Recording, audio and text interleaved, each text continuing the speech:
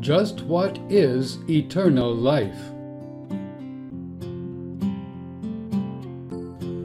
Jesus and his apostles taught that his followers would receive eternal life.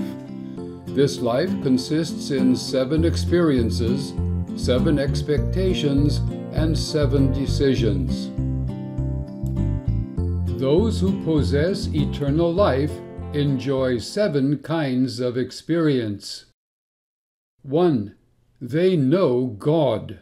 Jesus prayed, "This is eternal life, that they know you, the only true God, and Jesus Christ whom you have sent."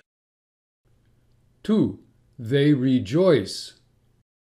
The Gentiles heard this, they began rejoicing and glorifying the word of the Lord, and as many as were appointed to eternal life believed. 3. They lead a fruitful life.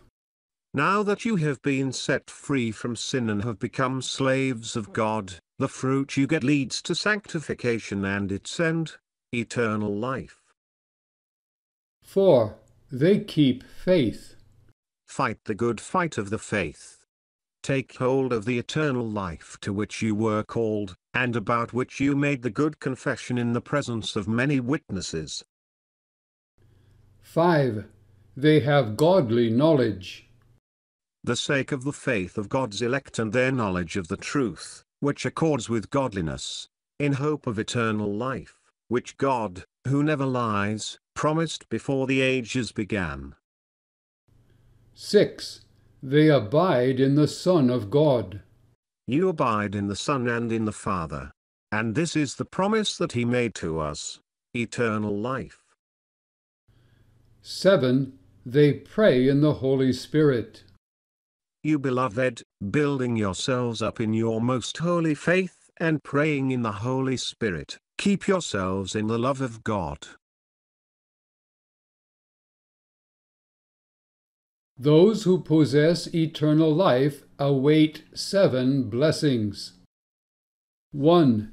They will receive abundant rewards. Jesus said, "Everyone who has left houses or brothers or sisters or father or mother or children or lands, for my name's sake, will receive 100-fold, and will inherit eternal life." 2. They will rise back to life. Jesus said, "This is the will of my Father, that everyone who looks on the Son and believes in him should have eternal life, and I will raise him up on the last day." 3. They will live forever. God will render to each one according to his works, to those who, by patience in well-doing seek for glory and honor and immortality, he will give eternal life. 4. They will be heirs. That being justified by his grace, we might become heirs according to the hope of eternal life. 5. They will not perish. God so loved the world, that he gave his only Son, that whoever believes in him should not perish but have eternal life. 6. They will not be judged. Jesus said, "Whoever hears my word and believes him who sent me has eternal life. He does not come into judgment, but has passed from death to life." 7. They will not die forever. The wages of sin is death, but the free gift of God is eternal life in Christ Jesus our Lord. Those who possess eternal life received it by faith. 1. They believe in the Son. Jesus said, "Whoever believes in the Son has eternal life." 2. They heed Jesus' words. Jesus said, "Whoever hears my word, and believes him who sent me, has eternal life." 3. They hear God's testimony.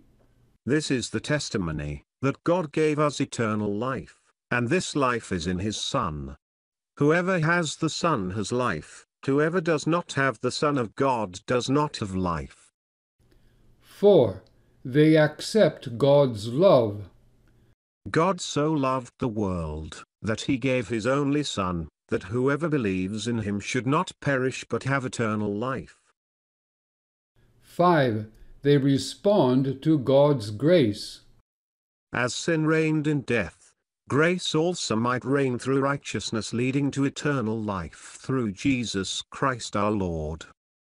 6. They receive God's gift. The free gift of God is eternal life in Christ Jesus our Lord. 7. They believe Jesus is God. Jesus Christ is the true God and eternal life.